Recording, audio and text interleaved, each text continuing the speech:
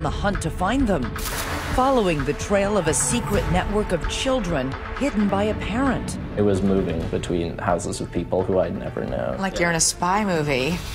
But are they part of it? 2 of those kids were the subject of a manhunt, and you had to know that. And who put them there? Lieutenant Plinsky called me and said, "Are you sitting down?" And then I knew something was coming. Do you sit here and think, how did this happen? Footprints in the snow.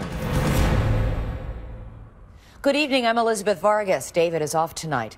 We began this story not knowing what we would find at the end, but after nearly 6 months on the road, knocking on doors, going from big cities to frozen farms, sandy beaches to jail cells, we pieced together a jigsaw puzzle of children declared missing. But were they? Take this incredible journey with us that begins with footprints in the snow.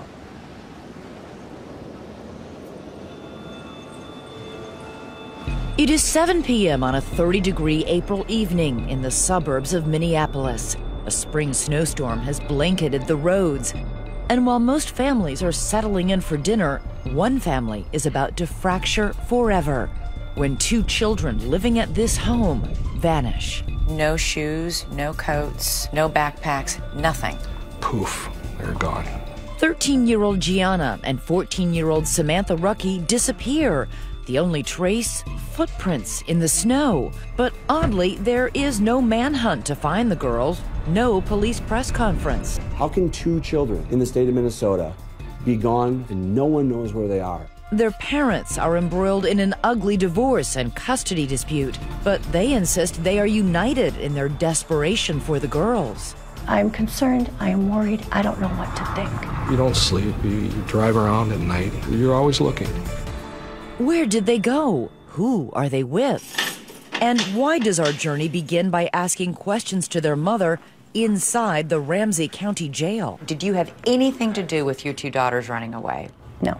Do you sit here and think, how did this happen? Clean record, never had Clean a problem. record, and here you are in jail on $1 million bail? What's going on? I have no idea. This shouldn't be what happens in a divorce. This divorce is more like guerrilla warfare than a legal proceeding. Exhibit A, these 24 boxes, crammed with reams of motions, appeals, and rulings. Divorce on steroids, that would be a good word for this. But for every documented grievance in this harrowing tale, there is documentation, too, of the good times. Look at this, Nick! You got 20 years worth of home movies featuring both the Ruckys in starring roles as an affectionate, feisty couple. You're figuring it out now? Shut up, it just ran on. And doting, loving parents to their 5 children. Dad, it's my birthday! Nico, Samantha, Gianna, Nia, and Gino. It sounds like a busy home. They are wonderful. It was my dream. I loved being a mom. They make their home in Lakeville, Minnesota, a suburb of Minneapolis. David ran a multi-million-dollar trucking business. Sandra worked as a flight attendant and eventually competed in local beauty pageants, using her nickname Sam. Good evening and welcome. Proudly representing Lakeville, I'm Sam Rucky. In her spare time, she likes cooking Italian, flying airplanes, and staying fit. But David agrees that family came first for Sandra. There's Mom. Hi, Dad. A loving, energetic mom. There was a bird flying? Yeah. Oh, there it is. She was a great mom. Very attentive to her kids. Come on, Nico. Their oldest son, Nico, loves hockey and theater. He was my first, so of course he was spoiled. Hi, Mama. Hi, Nico. The 2 oldest daughters, Samantha and Gianna, are close and take care of their younger brother and sister. Samantha, she's beautiful, she's smart, she's outgoing. Gianna's very artistic, loves like animals. But this story is about what Sandra claims is not captured on home video. She says despite those smiling faces, there was a shocking, ugly secret in the family. Years of emotional and physical abuse by David. What would he do? Throw things, hammers at me if he got mad. There was black eyes, there was broken ribs. We had to lock ourselves in the bedroom because we scared. We just didn't know how his behavior was going to be from one day to the next. During all those years during the marriage, Did you ever take any photos, ever seek medical help? We had photos and we have police reports that prove it. And she claims David didn't just target her, but went after the children, too. How often did that happen? Once is more than enough. It happened a lot. After 20 years of marriage, Sandra says she reaches her breaking point and finally files for divorce. She says, frightened for her life, she also gets an order of protection against David, and then she calls police on him at least 20 times, claiming he continuously violates it. He broke into the house, came running up the stairs, jumped onto the bed that I was at, started choking me, and then took a pillow and started suffocating me. The children, now ages 8 to 14, remain in Sandra's custody and refuse to even see David, rebuffing all of his attempts to connect. It's your dad. Call me. I would like you to call me back. Call me. With his children ignoring him, his frustration mounts. He leaves this message after finding out his oldest son, Nico, dropped out of his longtime sport. Do yourself a favor. Get your ass back in hockey. The family court judge, David Knutson, appoints an advocate for the children and several therapists trying to facilitate a relationship with their father. But the children say they don't want one. David's oldest son, Nico, takes to Facebook, writing, "My dad is a bad person. He is abusive verbally and physically." Gianna and Samantha make audio recordings to support what their mother says. This is Gianna Rucky's voice. Being in the same house as my dad, things were really bad. He was abusive. He had anger issues. He'd always be screaming and yelling. Her sister Samantha goes even further. He's choked, slapped, and hit her and verbally abused my mother throughout their marriage. And he's lost on us kids a number of times. Sandra says the children even beg the judge directly to remain with their mother. But the judge determines thus far there has been no evidence of abuse. And based on the findings from a psychologist he appointed, that it is Sandra who is the real problem here. That the children are showing signs of parental alienation syndrome, meaning the reason the children are adamantly opposed to seeing David is not because he's abused them or their mother, but because Sandra has brainwashed them. I've never done anything but be there for my children. My kids are my life. This is where the judge takes a drastic and, for Sandra, devastating step. He orders Sandra out of the house and all 5 of her children removed from her custody. That's when everything happened. I lost everything. My whole life ended then. I had no money, no car, no children. I had nothing. How is this possible, Sandra? I don't know. All I'm told is it's a judge's order. There was no findings that I ever hurt the children, that I ever abused them, that I ever neglected them, that I ever did anything to them. David's sister Tammy becomes the children's temporary guardian. She moves into the Rucky home to take care of them, but the 2 oldest girls, Samantha and Gianna, are having none of it. They came in, they were looking at the house, and then they went upstairs, and when they went upstairs, I heard her ringtone, a music ringtone. And I thought, okay, maybe they have a phone. Tammy goes downstairs to the basement, thinking nothing of that call or who might be on the other end. Just 20 minutes later, the girls are gone. Then I called 911. Next, where did they go? Who was on the phone? Did you think, where might my 2 daughters have gone? Could they have entered a hidden world? A network operating outside the court system? For vigilante parents taking the law into their own hands? And what does their father have to say about all this? Stay with us.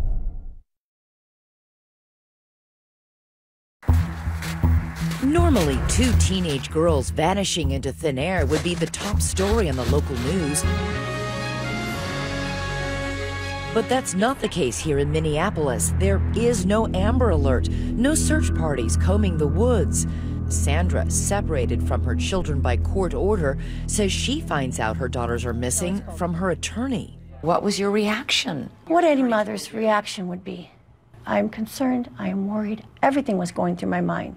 When Sandra's ex-husband David finds out his daughters have disappeared, he is terrified. What was your biggest fear?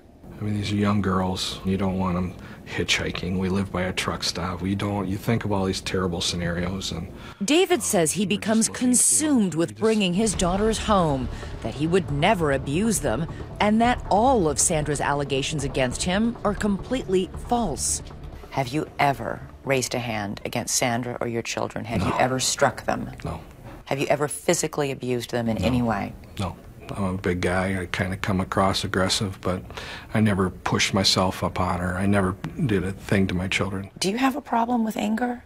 Not anger, it's frustration. Is it possible that there was something in your body language or the way you were speaking that scared Sandra or the children? You know... Do the fights get out of control? No. I'm going to yell. You're gonna feel pinned. But as far as abusive, no. But if there wasn't any physical abuse, how is it possible that the Rucky children would tell such frightening stories?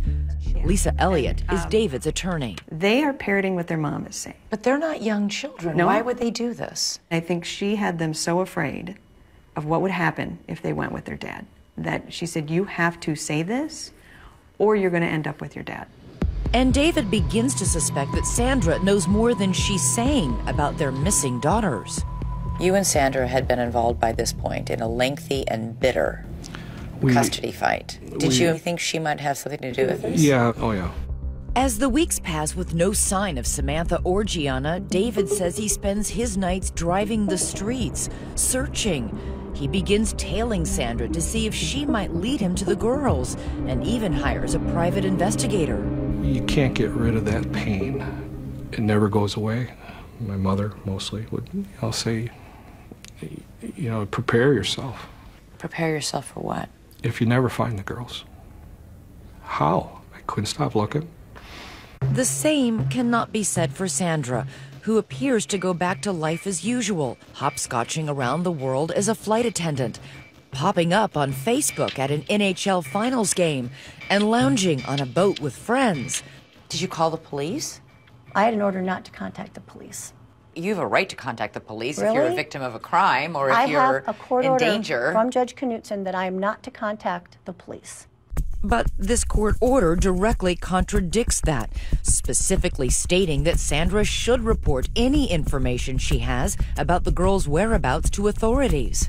So you did nothing when you found out they were missing then? Okay, I guess if you're in that situation where you've been stripped of everything related to your children, you don't know what to do. If one of my children went missing, I'd be out there with a sandwich board saying, "Find my child." The courts had completely tied my hands.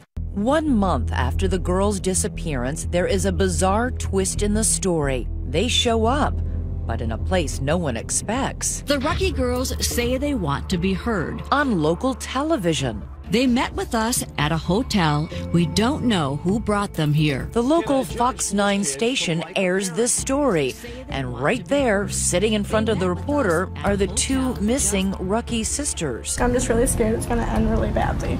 And once again, they back up what Sandra has been saying. He was abusive. Really? In what way? Emotionally, verbally. I mean, our mom was always our protector, but now there's no one there to protect us. I was glad to see my girls. But, what I was hearing coming out of their mouths was hard. And as quickly as you can change the channel, the girls are gone again, vanishing back into the night. Months pass. Their faces appear on the missing and exploited children's website and on thousands of plastic bags distributed in northern Minnesota. The search continues for the Rucky girls. Their parents' epic divorce drags on until the judge finally makes his ruling. In a painstaking 60-page order, he drops a bombshell, awarding full custody of all 5 children to David, writing of Sandra's allegations of abuse that the court has not received any evidence to support her very serious allegations. He went on to say Sandra refused to cooperate with any of the professionals appointed in this case. For David, it is total vindication. 17-year-old Nico, 13-year-old Nia, and 10-year-old Gino return to their father's care. And while David works to mend his fractured relationship with them, his 2 missing daughters are no closer to being found. How were the 3 children reacting to the absence of their sisters? Were they worried? This was a big-time white elephant in the room. It just, it was always something that was just there. The secret of what really happened to the Rucky girls holds for 2 alarming long years, until someone who knew that secret, someone who kept it, finally speaks up. You knew Sandra was lying. I thought she was, yeah. Well, you knew she was. And a secret underground network willing to defy court orders and hide children. We sort of pass messages. We use a lot of burner phones. Could this group hold the key to finding the Rucky girls? Stay with us.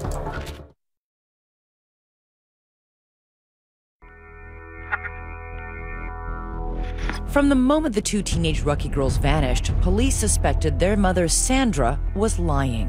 At any point, did you tell your children to run away from home? No. You never encouraged any of your children? How can I encourage my children to run away? I've had no contact. Police suspected that not only did Sandra have contact with her girls, she also had help hiding them from a secret underground network of people willing to defy court orders and conceal children. Damon Dumas knows all about defying court orders. He went into hiding when he was 14 years old, using a loosely organized group of safe houses to escape life with a father he says was abusive. My mom actually made sure that she wouldn't know where I was going. Mm-hmm. She handed me off to someone she trusted, who handed me off to someone else that she trusted. Who was taking care of you? Whoever I was with was taking care of me. Were they strangers? They were all strangers, yeah. I was moving between houses with people who I'd never known. It'll be someone who maybe hears about me and says, hey, well, if Damon ever needs someone to stay with, he can stay with me. And we sort of pass messages. We use a lot of burner phones. Burner phones? You sound like you're in a spy movie. Well, in a lot of ways, that's what it felt like. So how often do you come out to the beach now? While on the run, Damon says he lived in around 10 different homes, never staying anywhere long. During that time, he made videos and posted them on the internet. And I'm turning 16 tomorrow. But instead of a birthday party with my friends, I'm in hiding. But this life in shadows came at a steep price. Did you go to school? Actually, I did not, and that's something that I sort of regret, because I ended up, when I got out of hiding, I had to go back a year in high school. What did you do with your days? I played video games. Honestly, I had no one to talk to. Were you homesick? Absolutely. Absolutely, every day. Those days turned into months, and instead of getting easier for Damon, life got more difficult. I called my mom and I said, I don't know how much longer I'm going to make it. Because I was considering suicide at that point. It had been very long in hiding. In those videos, Damon discussed the abuse he says he suffered. I told police about this. I told psychologists. I even told a judge. And yet somehow it was all covered up in lies. Today, Damon is an activist working with an organization called the Women's Coalition. He blames the court for forcing him into his life on the run, even though Damon's father strenuously denies ever abusing his son, and a judge agreed there was no credible evidence to prove it happened. He said that whether or not I was being abused, my mom had to stop talking about abuse, and that Why would a judge do that if he really thought you were being abused? Because what people don't understand is that this is not something that is a one-time case. This is not something that happened to me. This is systemic. And the internet is teeming with videos of mothers who say they too have been victimized by family courts after they reported their allegations of abuse. The mother, you try to protect your son, and that was my biggest mistake. He said I cried wolf when Children need to be believed. The courts forced my children to go on visitations. I am seeking justice. It is okay to protect our children. If you're a mother and you allege child abuse, your odds of losing custody are extremely high. Joan Meyer is a law professor at George Washington University who studies family courts. Her research has turned up some surprising and, in her mind, troubling results. If you raise abuse, especially child abuse, you've got to make a very strong case. If you can't nail it, not only will you lose custody, you may lose all access, because the assumption will be that you have poisoned your child's brain with these ideas. Sandra says this is exactly what happened to her. So, did her daughters run away to protest a family court ruling like Damon Dumas? That's what Brandon Stahl, a reporter at the Minneapolis Star-Tribune, wanted to find out. On the 2-year anniversary of the girls' disappearance, he decides to write a story. I wanted to know if the girls were okay and if I could find them. He didn't find the girls, but he did find this man, Dale Nathan, a diminutive 81-year-old who has spent years working as an attorney in custody cases. Dale had his legal license suspended after he refused to reveal where one of his clients was in hiding with her child. He is a fervent supporter of Sandra. Dale is somebody who believes to the bone that the family courts in Minnesota are corrupt. The story Dale tells is a doozy. He says he was with Sandra on the night her daughters ran away. He says Sandra and he were driving around in Sandra's car when she took him to this field, just blocks away from the Rucky home. We drove with Dale to that spot. Now this is about the area right back here where Sandra stopped. He showed us where they pulled over. That's the one we want to take. So you stopped, you parked, you waited? And after about 20 minutes, the two girls came running across that little field. They got into the car, and then Sandra started driving. The four of them drove around back roads for more than 2 hours. She kept saying, oh, the Lakeville police, they're going to find us. And she kept telling the kids, get down in the back seat. During the ride, Dale says Sandra was frantically making phone calls. Apparently there was no plan, and she was making plans on the run. Dale says he knew that the children had already been taken out of Sandra's custody and that by driving off with them, she was breaking the law. Sandra was busy telling the police she had no idea where the girls had gone, and you knew Sandra was lying. I thought she was, yeah. Well, you knew she was because you were in the car with her. That's true. Right. You're right. So if you knew she was lying about that, why didn't you go to police and say, I know what really happened? I think Sandra was trying to protect her children. I wasn't going to betray that. Dale insists he couldn't help even if he wanted to. He doesn't know where Sandra ended up taking the girls. After hours of driving around with him, she dropped Dale off at a truck stop and then drove away with the girls still in her car. Last April, the Star Tribune published Brandon Stahl's story, and one reader in particular was riveted. What did you think when you read the account of Dale Nathan? Dumbfounded. We're like, this is completely validates everything you suspected. Everything. At that point, we knew Sandy was involved. And now police know too. They arrest Sandra and charge her with 3 felony counts of deprivation of parental rights. She's thrown in jail on $1 million bond. But the mystery remains, where are the girls? 1 month after Sandra's arrest, there is stunning news. Lieutenant Polinsky called me and said, are you sitting down? And then I knew something was coming. Next, the Rucky girls found at last. But where have they been? Who took them in? We're on our way to find out. And you may be surprised by what we find behind this door. Stay with us.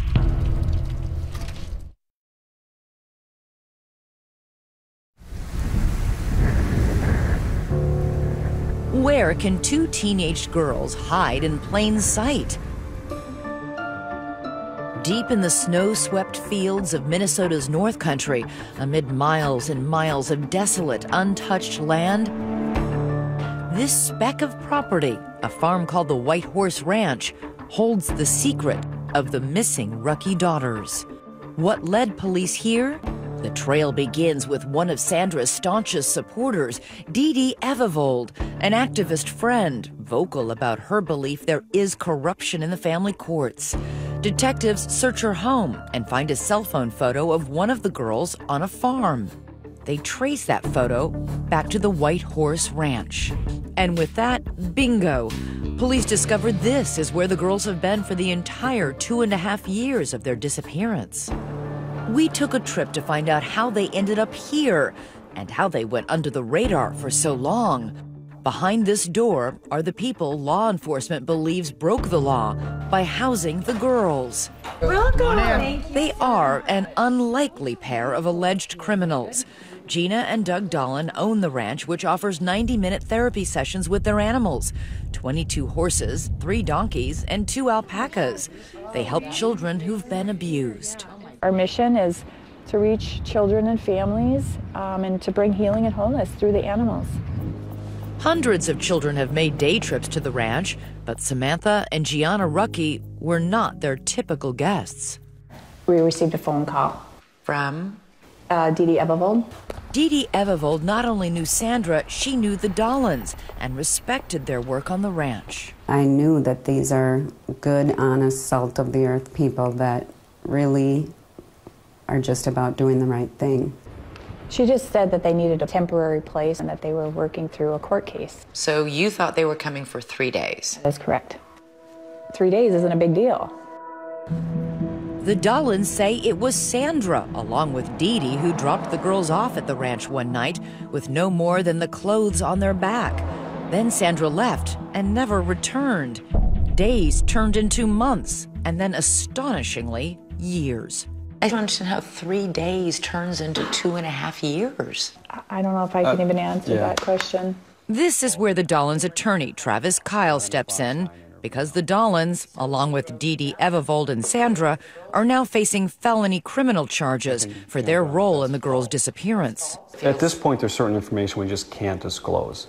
But they can say that in that long period of time, the Dollins never saw Sandra again. They spoke to her by phone only a handful of times. And it was always from a track phone, so there was never a way of connecting with her. And then would speak to the girls? No. No. She didn't want to. I mean, she was very concerned about them and tell them that I love them. I almost feel like she knew that they were safe here. Don't you think that's a little weird? Mm-hmm. We run into a lot of weird stuff here. While the Rucky girls are away from everyone and everything they know, communing with the alpacas, 3 hours south, their father scoured the earth for any sign of them. Why did you keep them here, despite the fact that you knew a parent was looking? I wouldn't say that we kept them here. We allowed them to stay. They could have left at any time. They didn't want to leave. But didn't you know that people were looking for these children? I can't answer that. Not at this time. Our choices were to put them out on the street or give them a place to live. And we did not want them out on the street. They told you they would continue to run away if they were forced not to going return to their back father?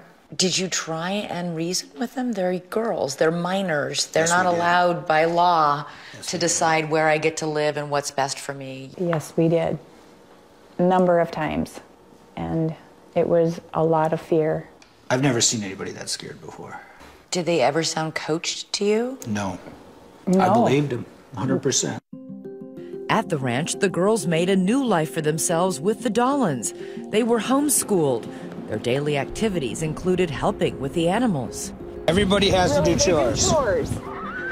Anything from cleaning pens to feeding the animals to brushing them. The nearest town is Herman, population 437. Was it a secret that the girls were here? No. No, it was not. So you didn't say, okay, go hide in the back bedroom when somebody's pulling up? Everybody knew they were here. You made no effort to conceal them? No. No, they had been in public, they'd been out shopping, they were in the hair salon They in went to Elbow church Lake. with us. And they went by their first names, Samantha and Gianna? Yes. The Dollins say they were only helping the girls. They, along with Dee Dee Evevold and Sandra, have all pleaded not guilty to the charges against them. But what about that so-called underground network that helped children like Damon Dumas flee court orders? Are you part of this underground network? No. We were asked the question, and my question back was, what is that? Last November, Doug looks out the window and sees Lakeville police and county deputies sitting out front. Police are simply following the trail from Dee Dee Evevold's cell phone photo, not realizing the girls are actually there. I walked out and they told me that they were looking for the girls and wanted to know if I knew anything about them or their whereabouts. And I told them, yes, they're in the house. They were quite frankly shocked. The Dollins say the girls were devastated. Is that the last time you saw them? Yes, it was hard. So what would you say to them if they were watching this? We pray for them every day, and we love them. And we want what's best for them, truly. But did they do what was best for them? David Rucky's attorney, Lisa Elliott, says absolutely not. Is it possible they were just good Samaritans trying to help? When the mother drops them off and doesn't come back for them, ever. For 2.5 years? For 2.5 years, I would think most people would at some point say, we need to look into this. So what happens when police take the girls from the farm? How does a broken family get pieced back together? When David finally sees the girls for the first time, it is not the reunion he imagined.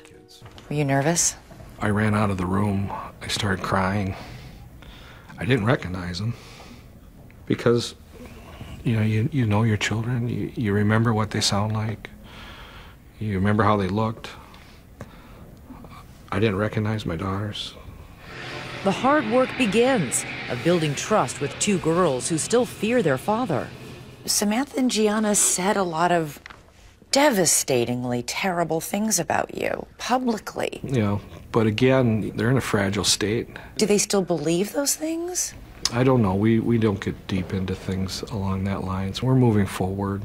While the girls may not be recanting their accusations against their father, their big brother is. Coming up, I'm done playing a pawn. Sandra's own son is turning on her.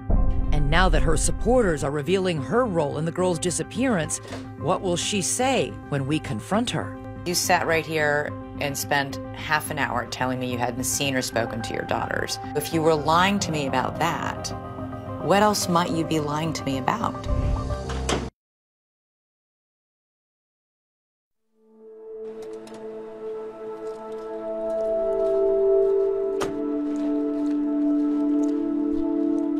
For the second time in 2 months, we have come to the Ramsey County Jail in St. Paul, Minnesota, to visit inmate Sandra Grazzini-Rucki.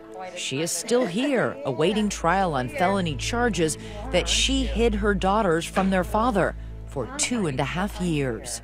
Surprised you're still here? Yeah, very surprised. When we first spoke to Sandra, she told us she wasn't involved in the disappearance of her daughters. Did you have anything to do with your two daughters running away? No.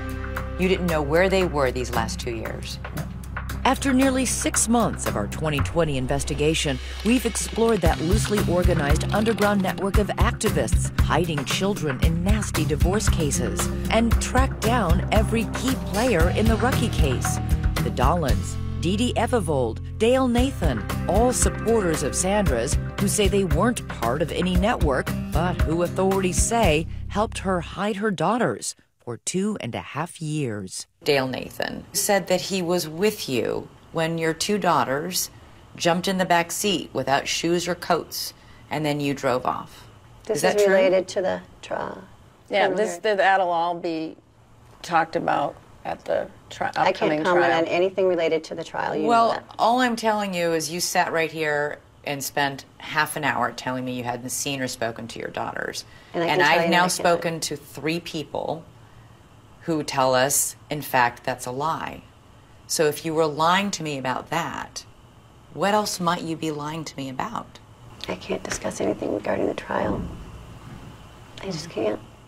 While Sandra is now suddenly not talking about her case, her attorney Michelle McDonald hints at a possible defense, saying if Sandra truly believed her children were in danger, she was free to break the law to protect them. They have to prove beyond a reasonable doubt that she didn't have a reasonable belief that her children needed protection. Which makes those allegations of physical abuse during the marriage so important. If those claims are true, then a jury perhaps could forgive Sandra for what she did. And from the very beginning, she has assured us that there is indisputable evidence that her husband, David, was violent. Did you ever take any photos, ever seek medical help? We had photos and we have police reports that prove it. So confident, so certain. And yet, I'm asking for any of the documentation that you assured us existed to corroborate what you're telling us. And we can find none of it. But it does exist. It really does exist. Where is it? It was with my attorney. You don't have any of those records. They're in boxes. But do you have them? Do you know what's in those boxes? You have the all other the police attorney reports, you have gave, everything. yeah, the police reports. You have everything. Yeah. And I will turn them over to you. So we head to Michelle McDonald's law office for an appointment with those boxes. Okay, so here they are. This is Sandra Grazzini-Rucki's basically divorce case. We spend hours there scouring thousands of documents, and in more than 20 boxes, we didn't find a single piece of paper or photo to prove that any physical abuse ever happened. So we reached out to the Lakeville Police Department, and they have no record of ever being contacted by Sandra about abuse during her marriage. Sandra certainly has never been afraid to call the police, ever. If there were instances of David being violent or threatening, there would be police reports of it. There are none. Sandra's strongest proof was always the testimony of her children. But today, one of those children has recanted his story. Oldest son, Nico. Get up there, Nico. That little boy from the home videos. And the same son who later posted that damning Facebook message accusing his father of physical abuse. He now says all of that was a lie, and that it was his mother who pressed him into believing it was true. She started to say, like, your dad's this bad guy. Your dad, like, hurt you when you were younger. And I was like, what?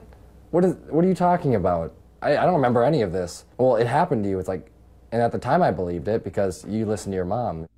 He says he was 15 years old, and he couldn't understand why she didn't want him to see his father. I felt really close to my dad, and I was still confused on what was going on. Like, why wasn't I seeing my dad? Nico now says he never saw his father physically abuse his mother or his brother and sisters. As for that Facebook post, Nico says Sandra stood over him while he typed, coaching him on exactly what to say. When I look at my writing then and what I wrote then, that doesn't sound like me, and I feel really bad. He continues to tell us that you brainwashed them into thinking they were abused. And you don't find that questionable? Well, what do you think? You're his mom. I haven't seen Nico for a long time. It's sad that he's saying that. But when my son hadn't been around his father, he has a completely different story than he has now. Did you somehow convince your own kids that their dad was abusing them? No. No. To this day, she says she stands by every decision she has made, every battle line she's drawn, every consequence she and her children have suffered. The two daughters, they spent 2 years working on a horse farm. They didn't go to school. You don't think I think about all these things? I know what these kids have been put through. But it wasn't me who put these through. This was the system that put them kids through this. David and his attorney, Lisa Elliott, say this was never about keeping her children safe. Sandra, they say, wanted revenge. She was out to destroy him for whatever reason, and I don't think she cared what she destroyed in the meantime. Do you think you will ever be reunited with your children? Yes. You do? Yes. Yes. I believe this will be turned around. Perhaps, but it will take more than a court order to do that. It is painfully clear as you watch her son Nico struggle with the simple question, does he still love his mother? I want to say no, but she's my mom. She just doesn't feel like a mom. Nico! Next, how are the girls adjusting to their new lives in their old home with their father? Stay with us.